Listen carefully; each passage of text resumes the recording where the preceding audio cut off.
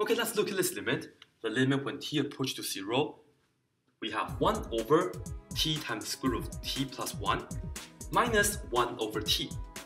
And let's just plug in 0 into all the t's to see what we get. In the first fraction right here, plugging 0 into the t, we will get 1 over, well, 0 times anything is going to be 0. Right, 0 times 1, we have 0 on the bottom.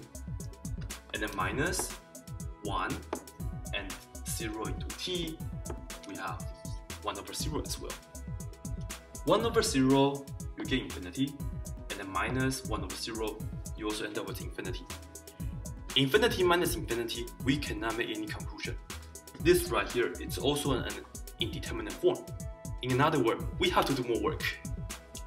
Okay, so this is just a quick check. Now, we have two fractions, they are subtracting.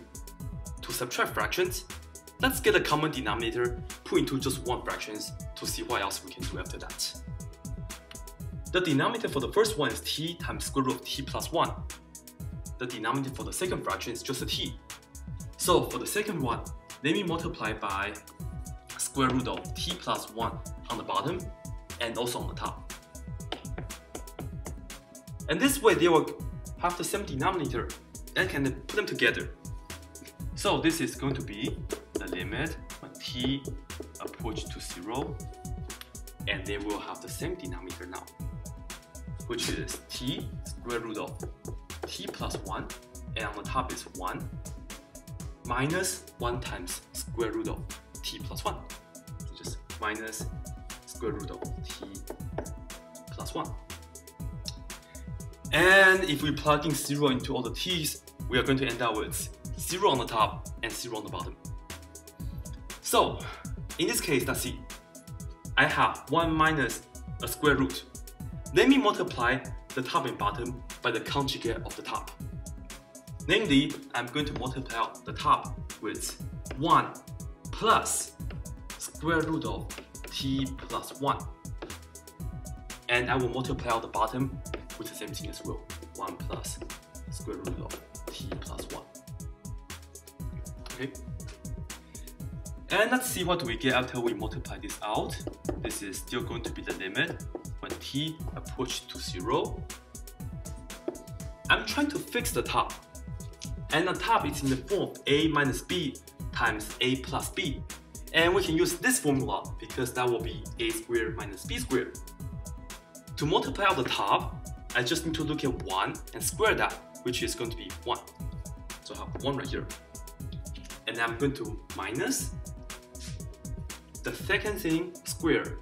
But this is a square root. When I square a square root, they cancel each other out. And I will have to put a parentheses though because this is a subtraction. So let me use a parentheses right here. I will have the inside t plus 1.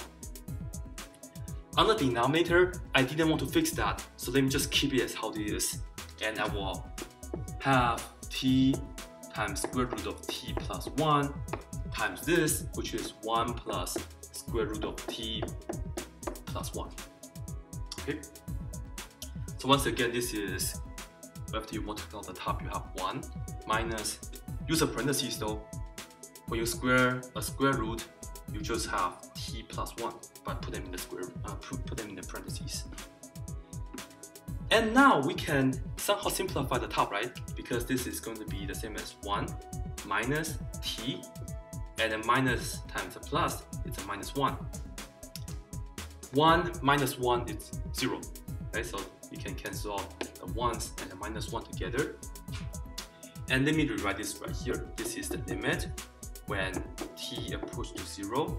Here I have the t, well, it's a minus t right here. But notice that we also have the t right here. I can cancel them out. Cancel this out, cancel that out. This is a negative 1 left on the top. Over that as the denominator, square root of t plus 1, and you multiply that with 1 plus square root of t plus 1. Okay? Final step, plugging 0 into all the t's, and let me just show you right here with my work. I have a negative 1 on the top over plugging 0 in here. Let me just write down the work for you. 0 plus 1 in the square root, and you multiply with 1 plus square root of 0 into t, and then plus 1. This is going to be negative 1 on the top. This is just a 1.